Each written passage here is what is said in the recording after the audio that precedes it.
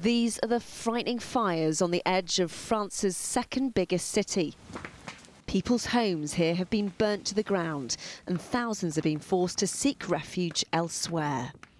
Officials say they're the worst fires they've dealt with in almost 2 decades. Firefighting airplanes from other parts of France and neighbouring Italy have been drafted in to help them.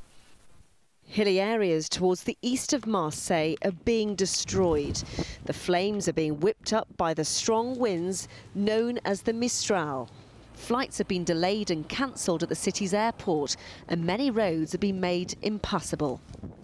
It's hard to see here, but firefighters say they are winning this battle. Police say they've arrested a 50-year-old man taking pictures of the fires, but it's too early to know if they were started deliberately. This part of the Mediterranean coast is almost unrecognisable, and with holiday season in full swing, firefighters are working round the clock to get the situation under control. Danny Sinha, 5 News.